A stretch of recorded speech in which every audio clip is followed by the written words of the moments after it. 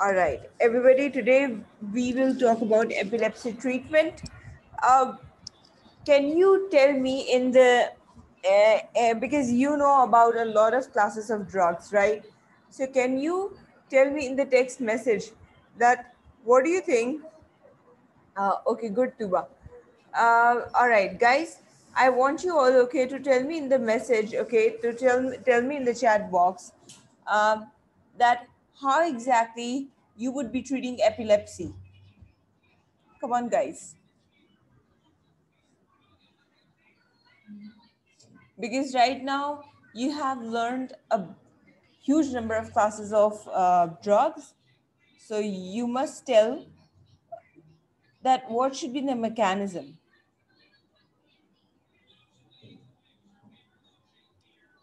I'm waiting for your responses in the chat box.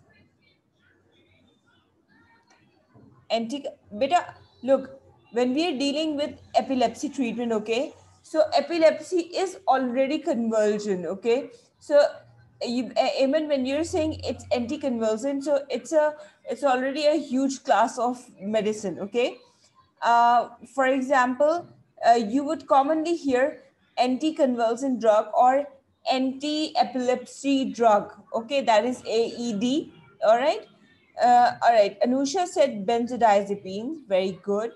Epilepsy, Rabia said epilepsy means phobia, brain conditions that cause damage to brain, such as tumor can cause epilepsy.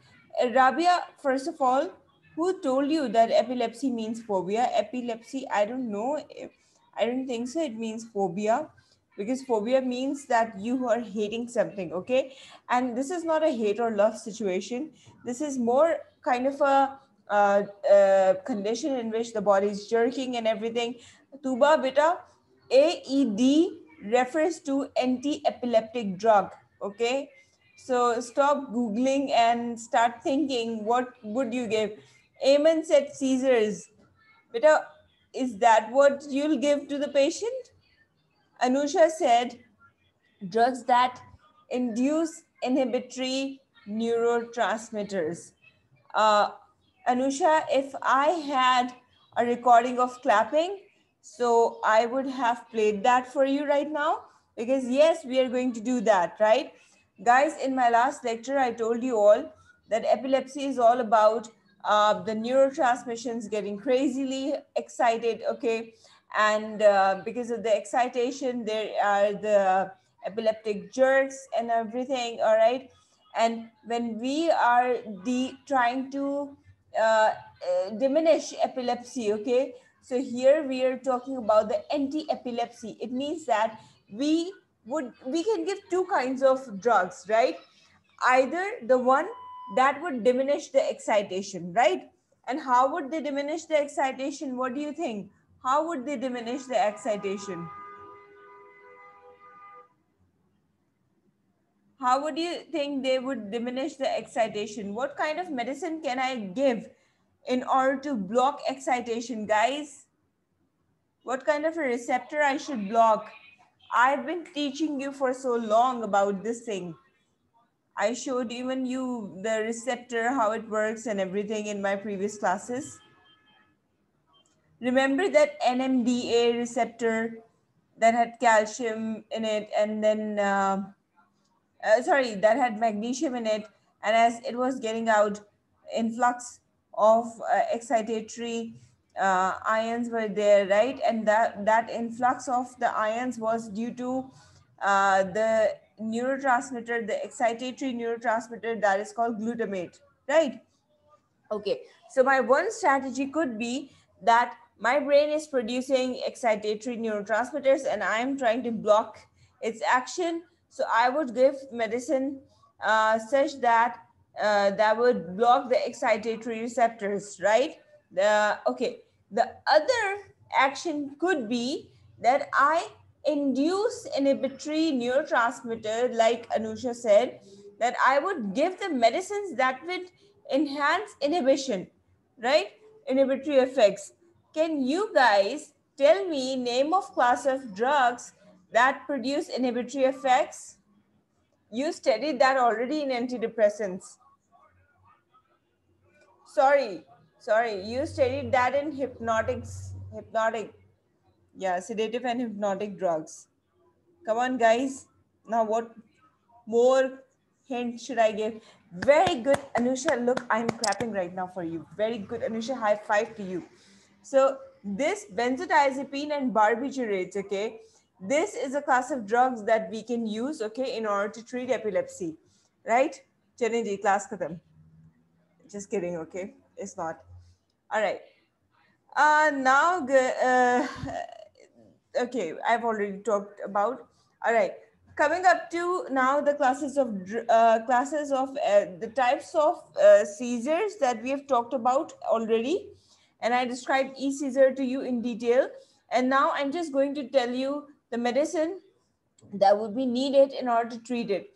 Guys, take it in your mind that the best therapy is the monotherapy. It means that you're just taking one drug, okay?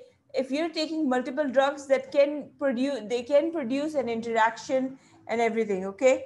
I have jotted down this thing over here in the third bullet point. You can always stop it and then read it, okay? The other important thing is this, that it can have teratogenic effects, right? So if you remember, teratogenic is all about the deformation of fetus, right? And we don't want that to happen at all. um, good, Rabia. We are going to talk about it. Okay? All right.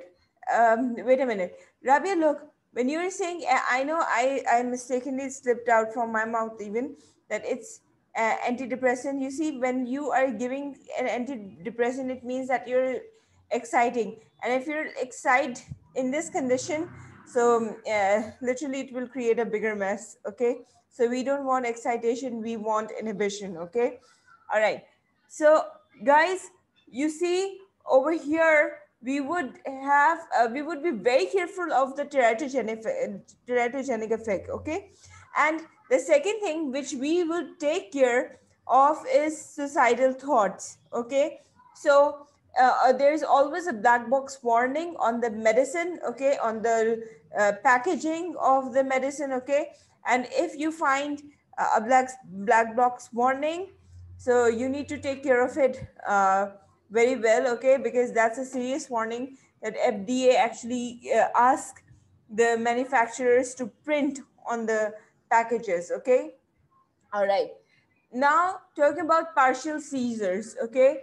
Partial seizures, like I said earlier, it's localized, okay, and everything. I'm not going to talk more about it. And we have already discussed that the partial seizures can be of two types. They can be simple, they can be complex, right? And the drugs to treat them is either you treat them with phenytoin, carbamazepine, and lamotrigine, or you treat them with valproic acid and phenobarbital. Then when we talk about generalized seizures, then there's sorry, tonic-clonic seizures, which is also called grand mal seizures, okay? So the medicine to treat this is phenytoin and carbamazepine, topiramate, and other newer AEDs. By AEDs, I mean anti-epileptic drugs.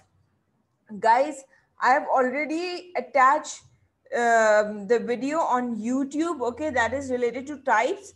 All right, it's better that you first of all educate yourself for the types and then you watch this video if you're watching this in recording, okay. All right, then is absence seizures, which is also called petit mal seizures, okay. And to treat that, we need ethosuximide. Then we have valproic acid, clonazepam, lamotrigine, and topiramate. Then we have myoclonic syndrome. You know what is that, okay? And in order to treat it, we administer valproic acid and lamotrigine or the other newer drugs, okay? Then is the dangerous one, that is status epilepticus, okay. And in order to treat it, we administer diazepam or lorazepam in the IV form, okay. And then we give IV phosphenitoin, okay, or phenobarbital. So mechanism of action, like we said already, right? We want to block excitation, okay?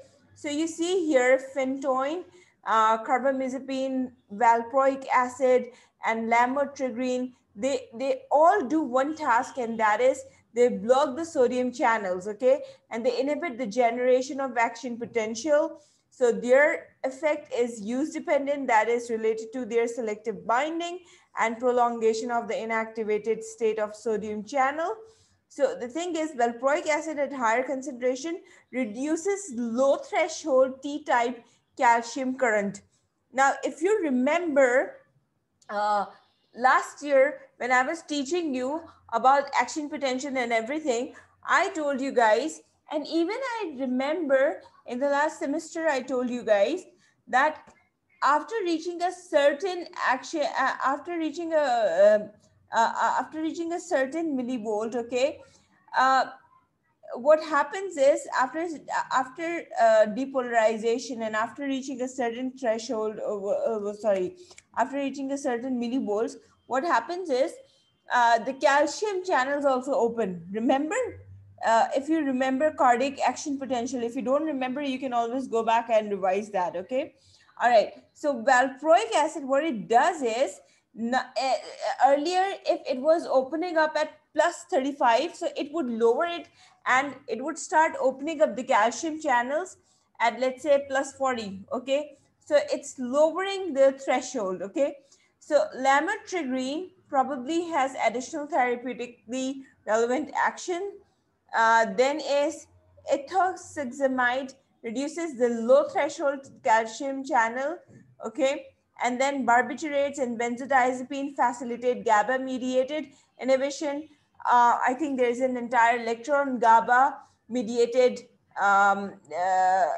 medicine. So we are not talking about the mechanism here. I've just inserted the wordings here, okay? All right.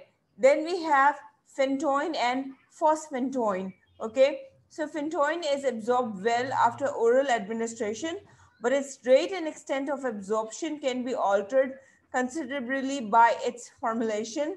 So phentoin is 90% bound to plasma proteins. Hypoalbuminemia may result in a decrease in total but not free plasma phentoin. Thus, increasing the dose may be counterproductive and result in toxicity. Then phentoin is metabolized by microsomal enzyme. By the way, I'll give you a list. Tuba, please remind me. I have to post it in the Google Classroom, okay?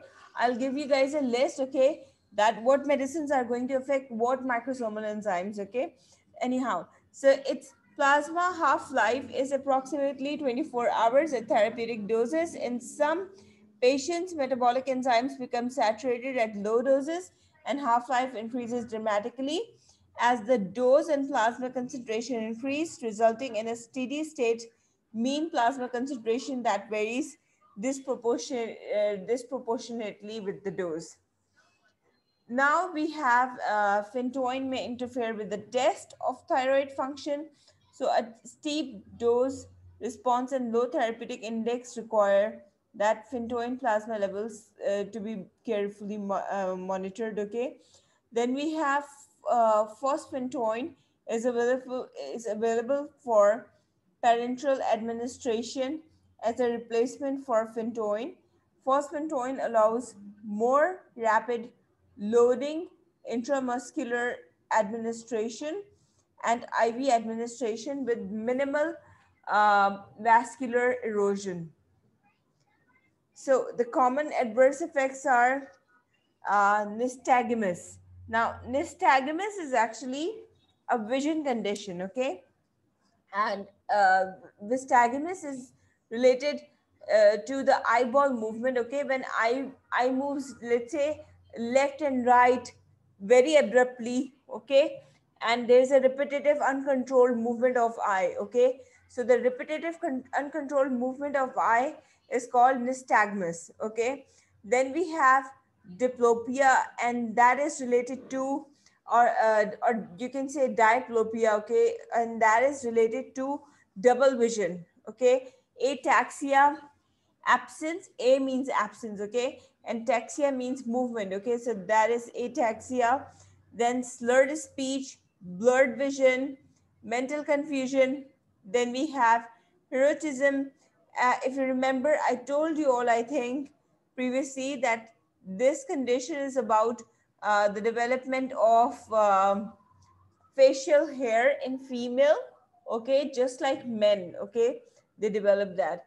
Then we have gingival hyperplasia, and that is related to swelling of gums, okay. All right. So the rare adverse effects are with long-term use, coarsening of facial features with mild peripheral neuropathy and osteomalacia due to alteration of vitamin D metabolism. Now, peripheral neuropathy is about that uh, you can link it to paralysis, okay, that you can't feel your limbs, okay, that is peripheral neuropathy, okay, and but that's going to be mild, okay, not a complete paralysis, but numbness, you can say, okay.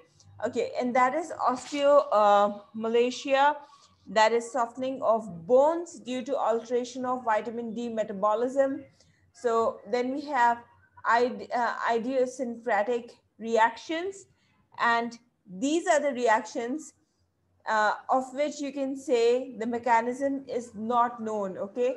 So idiosyncratic reactions requiring drug discontinuance, it means that you just don't know what is the wrong, what's wrong happening within the body, okay. You just need to stop it because you know that as soon as you started to take the medicine, this and that started to happen, okay. All right. Then we have fetal malformation, includes growth retardation, microcephaly, and craniofacial abnormalities, and is possibly due to epoxide metabolite of phentoin. So you need to take care, like I said in the beginning, that some of these medicines are teratogenic, okay? So we need to be very much careful, okay? All right. Then we'll talk about drug interactions. Like I said before, there are drug interactions. So phentoin stimulates hepatic metabolism by microsomal enzyme induction and thereby reduces plasma concentration of numerous drugs, including other AEDs such as carbamazepine and valproic acid, and some antibiotics, oral anticoagulants, and oral contraceptives. The plasma concentration of phentoin is increased by drugs that inhibits metabolism, hepatic metabolism. The plasma concentration of phentoin is decreased by drugs that stimulate hepatic metabolism. Then we have carbamazepine and oxcarbazepine. Okay, so carbamazepine has good oral absorption, but there is significant interpatient variability in its rate of absorption. An extended release preparation is available.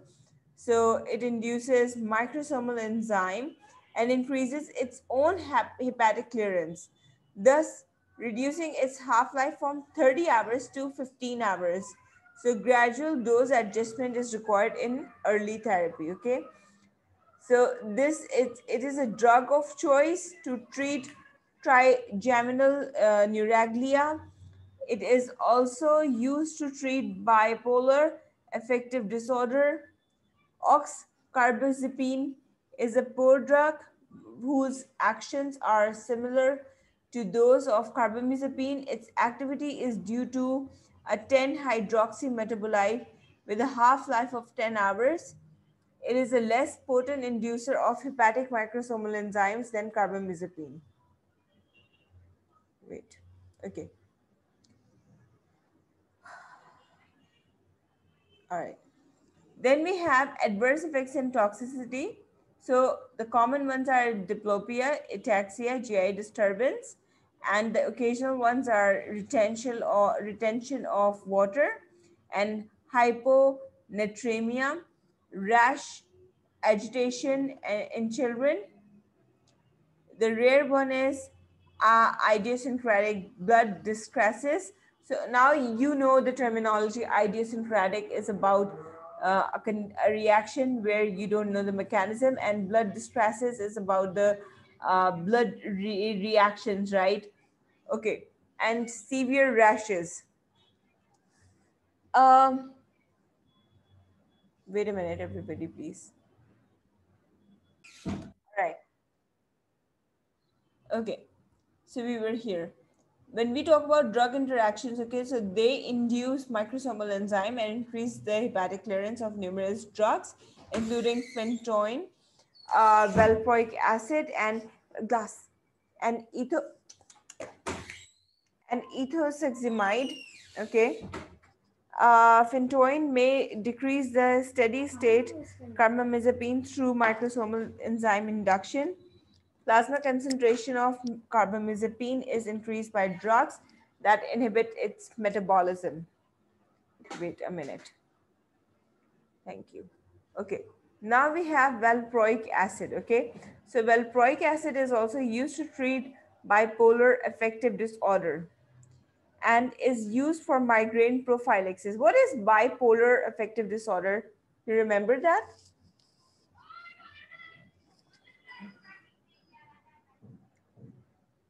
What is bipolar affective disorder?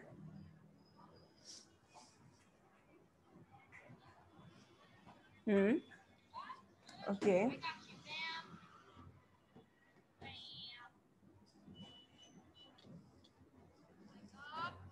I'm waiting. Okay, very good. Biphasic depression. Okay.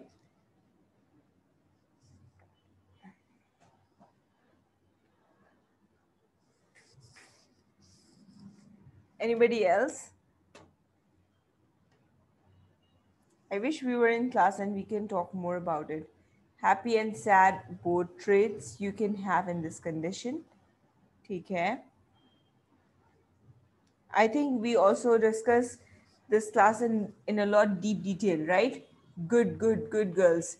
Very good. And I don't know why there is zero contribution and answers through boys. I don't know if in the online classes, I don't even know if I teach boys also. I just feel that I teach only girls. Even the attendance that I'm viewing right now, it's more girls and less boys. Tell them they won't be able to take exam, okay, if their attendance is not appropriate. Uh, all right, good. Good, Rabia, Benazir, and Amen, and Anusha, and everybody. Super proud of you all. Okay, so wait a minute. Valproic acid inhibits the metabolism of other drugs, including phentoin, carbamazepine, and ethosuximide. Uh, Divalproic sodium is a one-to-one enteric formulation of valproic acid and valproate sodium that is absorbed more slowly than valproic acid. Okay, so the adverse effects are GI disturbance and hair loss, weight gain, sedation, ataxia, tremor at high doses, um, idiosyncratic hepatotoxicity, okay, which is fatal in infants and in patients using multiple anticonvulsants, fetal malformations, okay. So this is spina bifida and orofacial and cardiovascular anomalies have been reported. Then we'll talk about ethosuximide. So it is related to the absent seizures, okay, and it is effective, okay, in very fewer of the patients, okay. So ethosuximide is often the drug of choice because of its greater safety. Valproic acid inhibits its metabolism. So the adverse effects are GI disturbance, fatigue, dizziness, idiosyncratic reactions, and blood distresses. Then we have phenobarbital at less than hypnotic doses is used most often as a first-line drug for neonatal seizures, and for maintenance control of status epilepticus. On occasion, it is used for short-term treatment of febrile seizures in children. Then we have benzodiazepines. So diazepam and lorazepam are highly effective in short-term treatment of status epilepticus, and clonazepam is effective for the treatment of absent seizures.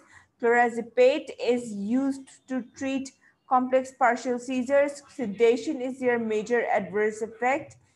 Then we talk about more of the anticonvulsant drugs. So we have lamotrigine, which acts like phenytoin and carbamazepine. It is used as a monotherapy for partial seizure. It is used for absent seizure, myoclonic seizure, and the Lennox-Gastaut syndrome. So its half-life is reduced by phenytoin and carbamazepine, and it is increased by valproic acid. Its adverse effects include headache, ataxia, dizziness, and rarely a rash that may be life-threatening, especially in children. Then we have, wait a minute.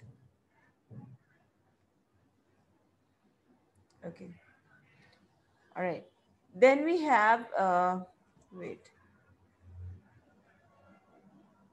Okay, we have gabapentin and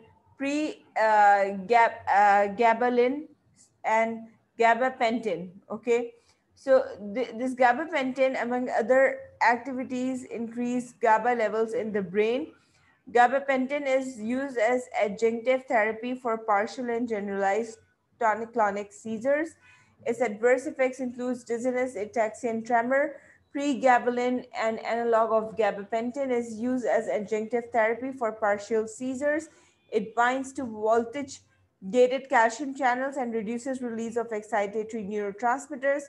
Its major adverse effects are dizziness, dry mouth, blurred vision, and weight gain. So both are also used to treat post herpetic neuralgia, diabetic peripheral neuropathy. Pregabalin is used to treat myalgia. Okay, so we have topiramate acts like phenytoin and carbamazepine and may also facilitate the inhibitory action of GABA, among other actions. It is used as a monotherapy and as adjunctive therapy for partial and generalized tonic-clonic seizures. It is used for the Lennox-Gastaut syndrome. It is FDA approved for migraine headache prophylaxis. It suppresses weight loss and has been used to treat patients with eating disorders. So adverse effects include fatigue, nervousness, and memory dysfunction. Then we have tiagabine. It's used as adjunctive therapy for partial seizures. It inhibits GABA. And when we talk about okay, wait a minute. Okay. All right. Okay, so when we talk about the adverse effects, okay, so the adverse effects are dizziness, confusion, and ataxia.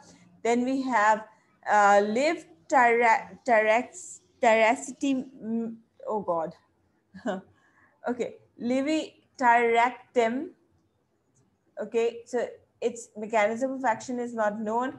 It is used as adjunctive therapy for partial and generalized tonic-clonic seizures, for myoclonic seizures, and adverse effects include dizziness, behavioral changes. Guys, I am totally aware of this thing that you must be thinking that, oh my God, Miss Faiza is saying like a name of a drug, and then she's telling a name of a seizure, and then she's going to other drug, and then she's telling two names of the seizures. So the best way to do is this, that first of all, you list down name of seizures, and in front of that, use, list down the drugs of the name of the drugs, okay? I'll try to produce it for you. Otherwise, any one of you produce it, send it to me, and then I'll upload that in the Google Classroom, okay? All right. Then we have lacosamide acts by an undetermined Mechanism, it is used as adjunctive therapy to treat partial seizures. The adverse effects are diplopia, dizziness, GI disturbances, and headache. Then we have isogabine. It increases potassium channel opening. It is used as adjunctive therapy to treat partial seizures. Its adverse effects are blurred vision, confusion, and bladder dysfunction. Then we have rufinamide. It acts like phentoin and carbamazepine, and it is used as adjunctive therapy to treat Lennox-Gastaut syndrome. So adverse effects are vomiting, diarrhea, and sedation. Then we have filbamate. It is used very limited, okay, due to development of aplastic anemia and severe hepatitis with liver failure, okay. Then we have zonisamide. It acts at the sodium channel, okay, and possibly by voltage dependent calcium channels, and adverse effects are drowsiness, confusion, and rashes. Okay, I attached this here. That is it, everybody. Thank you so much. Uh, what I must advise you all is that you see, even in Lippincott, okay, in the summary, you can see that they have made a table, okay, and they have listed down name of Caesars, and then they have given the therapy, okay. So the table is there in the book, okay. Even I can produce a table for you. You just have to memorize it and learn it by heart, okay. Thank you so much, everybody. Take care. Allah Hafiz.